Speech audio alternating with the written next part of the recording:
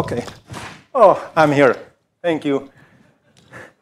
So, thank you. Good evening. Good afternoon, everyone. Thank you for coming. I hope I will not need this one. Thank you for coming for this lesson of archaeology today. And we will dive slowly into several projects and several things. Please, yeah, sit down. We will dive into things.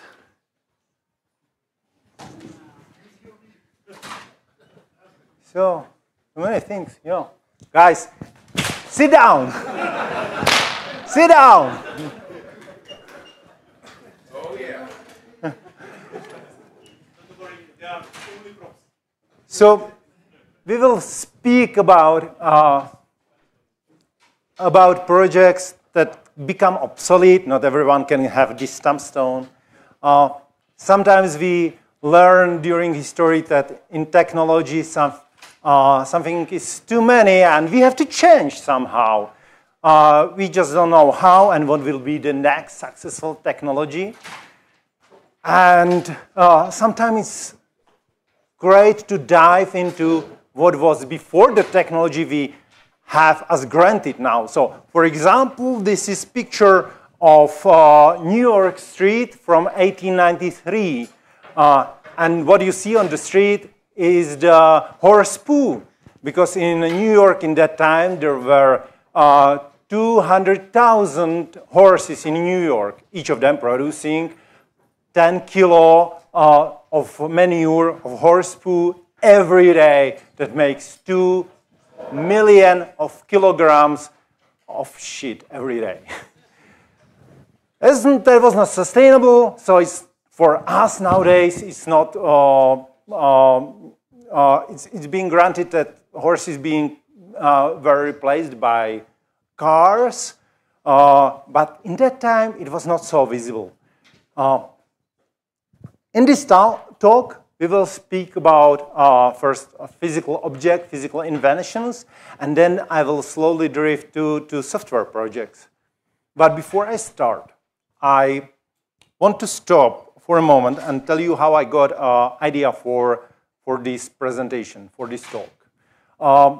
Sometimes we sit with my colleagues in the kitchen, drinking coffee, telling stories, and I sometimes said how we used to code on Sinclair's ZX Spectrum. The code was stored on magnetic tapes and loaded to computer via cassette player, ordinary cassette player. This allows such miracles like broadcasting the programs on the radio recorded on normal cassette recorder and then loaded into the computer. And that was the oldest technology I remember. But during the time, I've seen several technologies going up and down, being replaced of others. And I realized that I'm somehow old. I was rehearsing this talk this morning in car, and my kid told me, "Oh, Dad, you're really old." I don't remember. I don't know about any of this you said about. And so I will tell you about this. For me, I take it as granted that I've seen this technology going up and down, and I get some experience from that. But some of you were born just a few years ago for me, and I have some gray hairs. So I will tell you about this. We will start by some technology developed by Nokia. And that's toilet paper developed. They were producing this. It was not their invention. So toilet paper were common since 1883. But it was only 1930 when it was announced as splinter-free. Splinter is that tiny wooden thing which will get stuck into your skin, so in this case into your ass. And this is just 100 years ago. That obvious, pardon? Small, yeah, just few generations. This brings us to question, what people used before, because I can't imagine life without toilet paper. Well, almost anything they found around them. Like there was leaves, most popular was hay, what was there? Even shells, seashells they use. So almost anything. But, hold on, if you were noble and wealthy man, you can afford something soft, fluffy, and self-cleaning.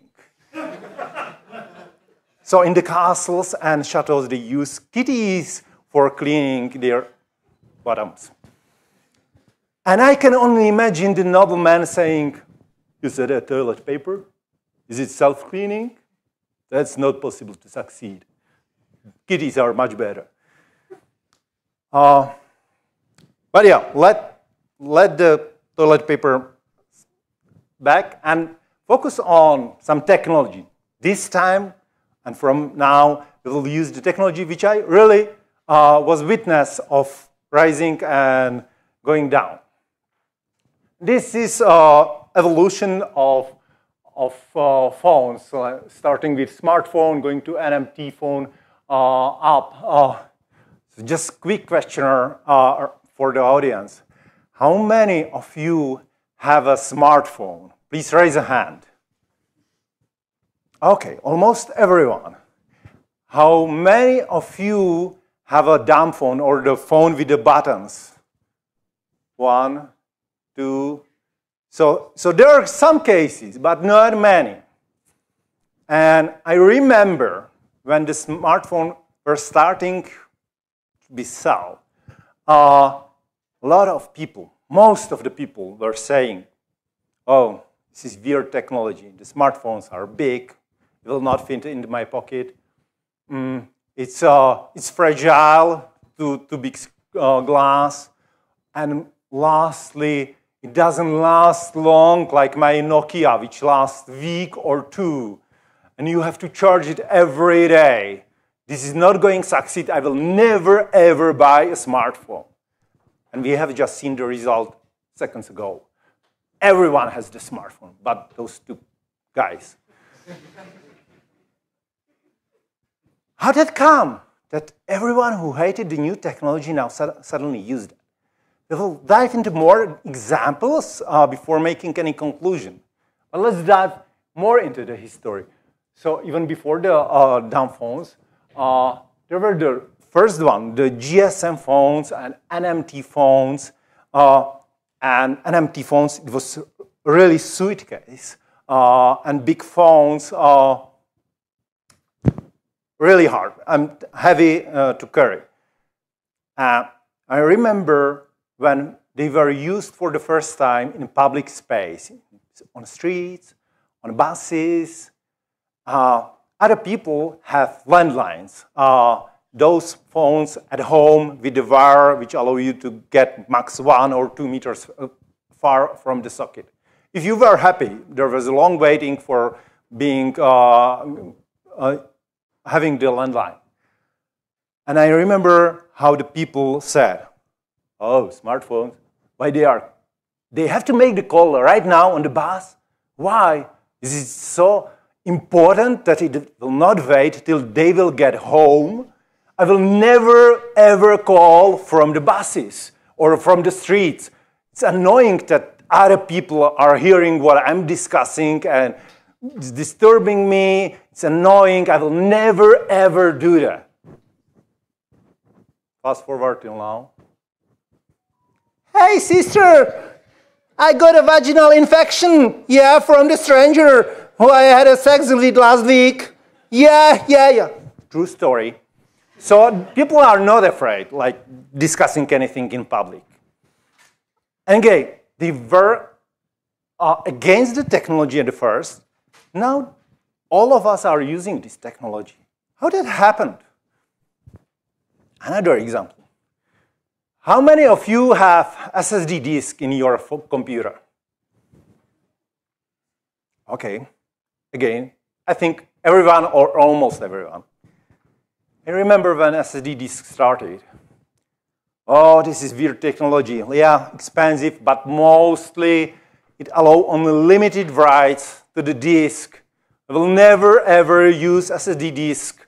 I will use rotating disk for the rest of my life. I will never use SSD disk. Have you just seen the results? All of you have SSD disk. And yeah, I have rotating disk in my NAS storage at home, but not anywhere else. Desktop computer.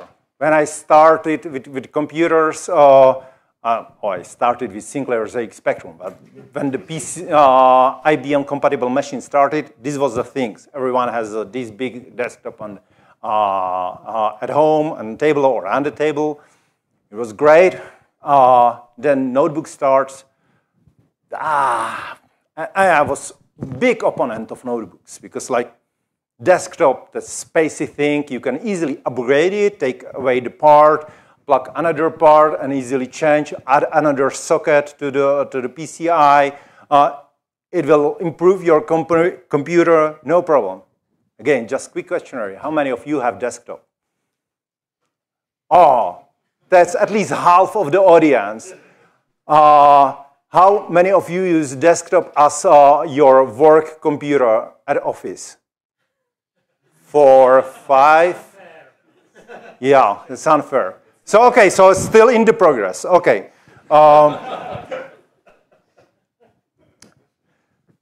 CD disk. I remember again when the CD was a thing and there was a guy saying you can listen to MP3. It's so crippled music.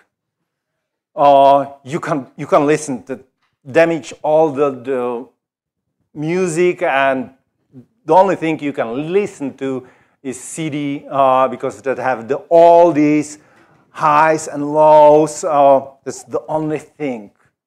Actually, vinyl is better. Vinyl is better. Yes, yes. So people are getting back to that because all of us are listening to some streaming music, just MP3, but streaming where you don't even have to choose how compressed the music is. Just again, questionnaire.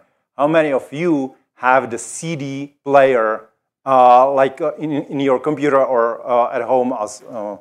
Okay, so that's maybe 20 people. How many of you actively listen to CD? Okay, that may be even 10 people. But yeah, not definitely a majority.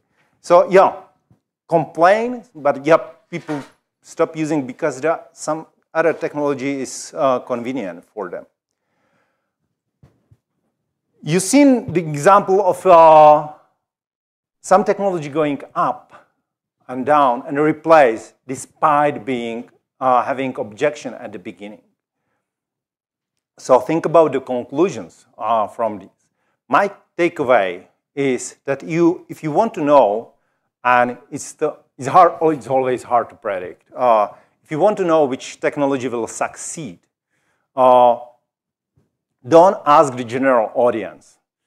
Because you've seen in this example that when we ask the general audience what they're thinking, they said, no, we will never use it. And a few years later, everyone was using that. Always ask the people that are using the technology. Are you going to use it? Or are you going to revert back or revert to something else when you will have the first chance? This will not give you the perfect answer. It still may be a wrong answer. But it definitely gives you a better idea. For example, right now, if you think about, let's say, electric cars, whether they will be successful, don't ask the general audience. People will say, I will stay with the combustion engine forever. Ask the people who have the electric cars. And again, I forgot to mention, I have it as an example with a smartphone versus dumb phone. We had an answer there. I will never use the smartphone because I have to charge it every day. I've seen very big similarity with the electric cars where people are saying, I'm not going to use electric cars because I have to charge it frequently. The same question, the same answer become already invalid. So just make your conclusion. I will not fight whether it will be successful technology or not, and because may not be.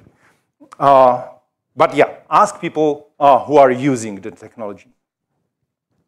We mentioned, and this will end up the physical inventions.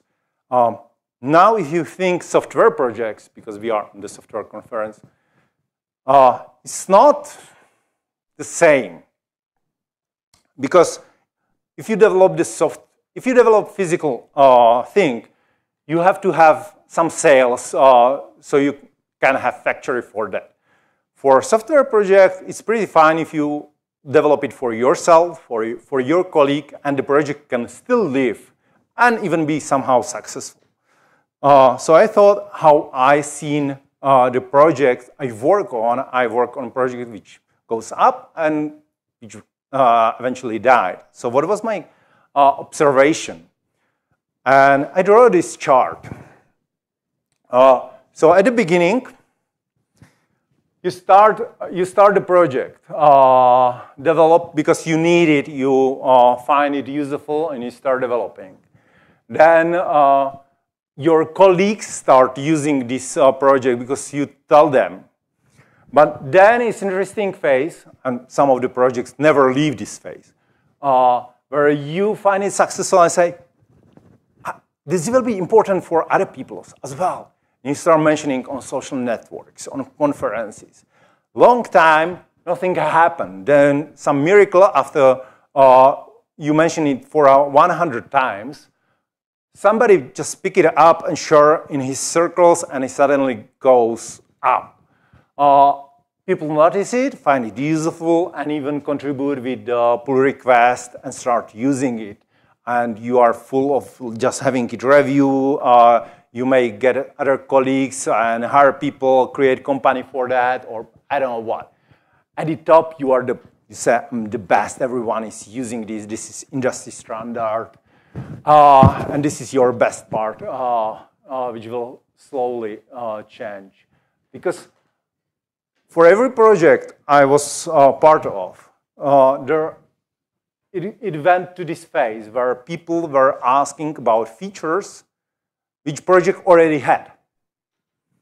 It means that the project is already too complex for people to comprehend. Even for you, because suddenly you didn't wrote all those code, and like we just discussed it this morning for OpenSSL, LVM, there's no chance you have, you know all the code.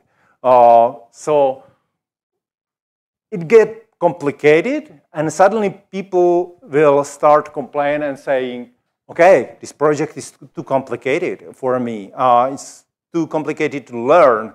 Instead of using your project, I will write something else, something simpler which fit my needs.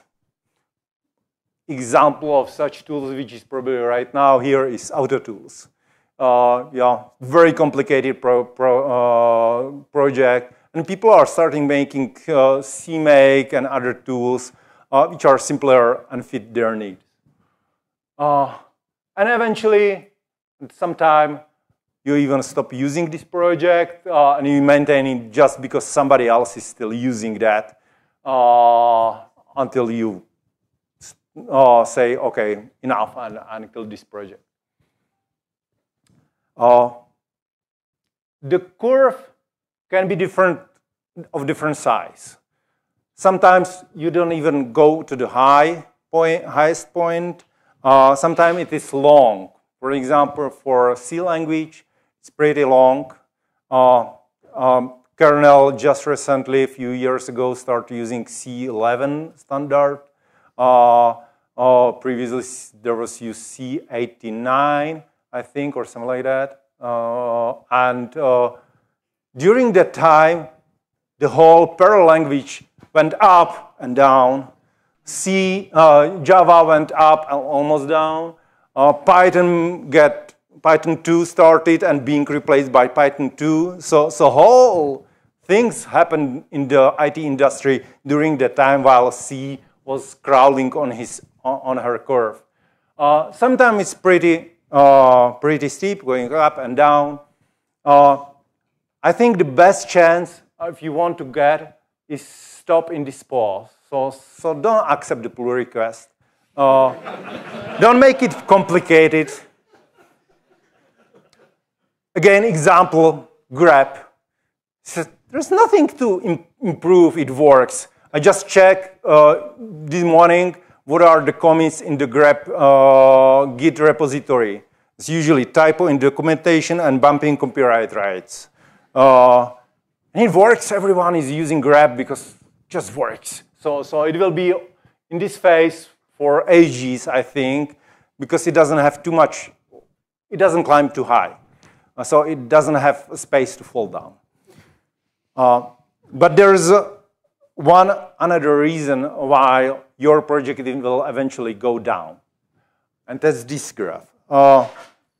This is your capacity. Day has 24 hours. You have to sleep. You want to spend some time with family, with your partner, with kids, go to pub with friends, and you have only limited time for the work. And when you get out of the school, when you start the new work, you are full of new things, new ideas, what to do, what you can change, and why the heck no one does that? I'm going to start new projects. So you're on the beginning of the curve. And you start implementing features for that project. So you'll have less time for the new ideas as it consumes your time.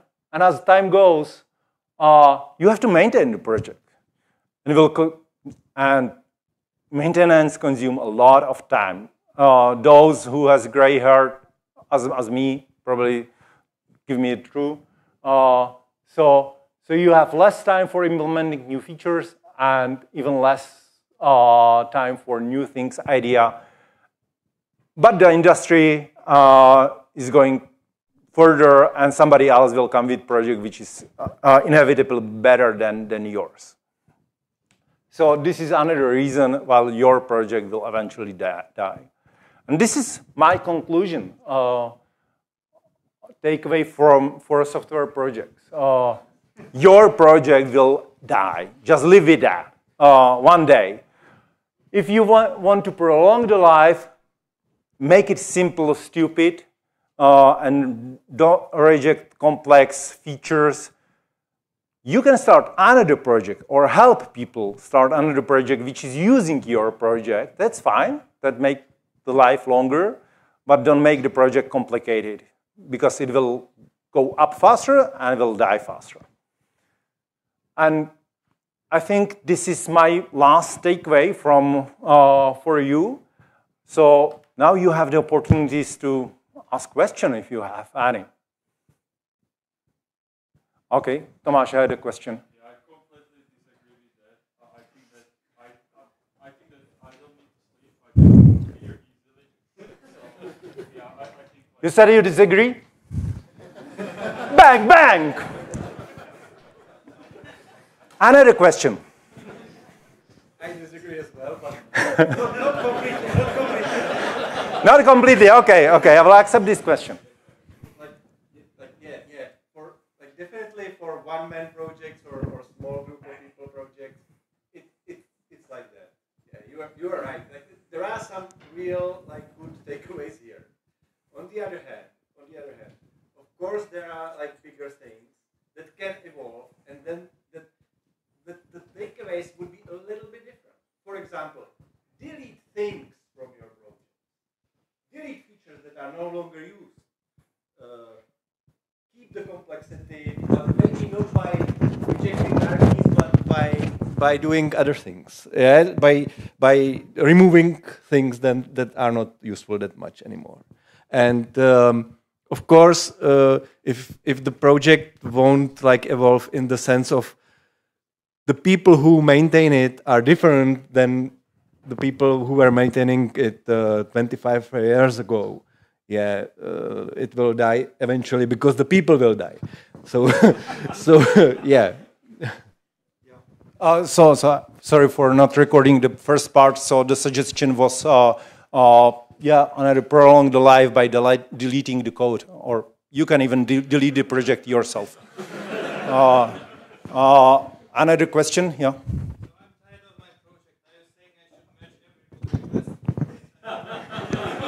So the question was, I'm tired of my project. Are you saying that I should merge all merge requests? Yes, it will die very fast.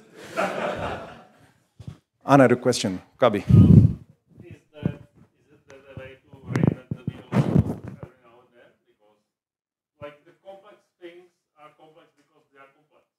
Like, you know, you can come up, oh, I can do it like simpler, but usually you miss the details, and that's the problem. So the question is whether we can reinvent the things because complex things are getting complex eventually. Yeah, people do that. They do the silly things again and again. So yeah, we're likely doing things which has been already invented, but just now with AI. Yeah. Right. So is community the three weird people that keep using the project? What is community in this? What is community in this? That's a great question. What is community? I don't know. I don't know. Like probably the community is these people.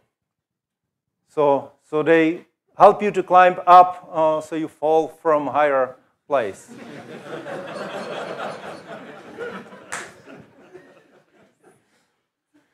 I'm sorry. I'm making a little bit fun from that, and I have to say that these takeaways and this experience is completely mine. So your experience may be different, and I'm really happy if you will share some of your different experience. So many times, companies prioritize features rather than maintenance, right? So what's your take on that? Usually in products, mostly, features are more prioritized than maintenance. So the question is, in production, the features are usually most prioritized over the bugs, issues. What's my takeaway on that? I don't know. Like again, like you implement the more features, you climb up. So just take any company developed code. How many of them is still alive? Something which started 20 years ago. I think we will find very few of them. So yeah, okay, there are some exceptions. Kernel, maybe OpenStack, replaced by Kubernetes, OpenShift. I don't know. So always, if you fuel a pile of money into this chart, you can change it somehow. So my experience is for like small projects, and if you don't put a lot of money and waste money there, and there are always some exceptions, always. Another question. Another thing is that like projects die. Well, maybe some of them die because of this, but others die because they are not useful anymore because the environment changed, basically. Yeah? The horses on the streets in New York, yeah, the environment changed. Yeah, like the meats has changed. Yeah, so it's like this is like nice. Yeah, and if it is complex, it's hard for the audience. The question was that some of the project will die because they are not useful anymore. Yeah, and if it is complex thing and some part of it is not useful anymore, you will stop using it completely and rather write new tool which is suitable for the new surroundings. So again, if you make it simpler, there is a higher chance that it will survive because it will still the part will be relevant. There's also business because obviously everyone wants to make money. I, as many of you, am a cost now and then some PM comes to you and says, okay, the business wants to sell this as a new thing, and please reinvent it. So it's just like the smartphones. Everybody was happy with dumb phones. I know, I may not look it, but I know a lot of old people who would prefer to have a choice to have dumb phones, but simply don't have a choice because the business needs to sell new phones. Yeah, so the question was, sometimes business need to sell new things and you have no choice. You hardly have a choice to buy dumb phones nowadays. Yeah, that's likely true, but I believe if you will simply reject buying smartphones, and there are some dumb phones.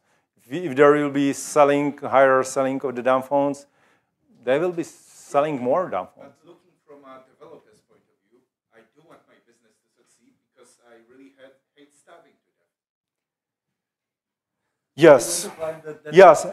So I said, money, and that's basically marketing can change this curve a little bit. And that's the reason why, for example, Coca-Cola is changing their logo and bottles every few years. Yeah, so you think it's a new thing. So basically it's a new project again and start again. I have one speculative question. It's related to the Fedora distribution. Well, if I will, let's say, convert your message, like get rid of the dying project as soon as possible, then shall we take it also as a recommendation, remove non-maintained or not well-maintained packages from the Fedora distribution as a good idea to help them, to build these projects as soon as possible? The question is whether we should take it to Fedora and remove and die faster the project in Fedora which are not maintained anymore. I don't know. I'm not so smart, but like it's probably waste of energy because if it is not maintained anymore, you are probably somewhere in this phase, and it's like still quarter of the life of the project, maybe. I don't know. So I don't have an answer for that. I just told you what I observed during my life and my conclusion, and I'm really hesitate to say and make the same conclusion you made. Another question? Yes. How did you cope with not getting too attached to your baby? Like, it will die anyway. My kids? I'm very attached to my kids, like the physical one. The software projects, well, I'm used to be attached to them. That was my first moments where I was here, and I thought I'm a king and my projects are the best. But after experience few downhill sections, I realized, yeah, it doesn't matter too much. Like, what matters are the people. So I will happily delete my GitHub repository right now. If you say I will be happy till and with my family, I will be healthy till the end of their life, I will swap it for that immediate.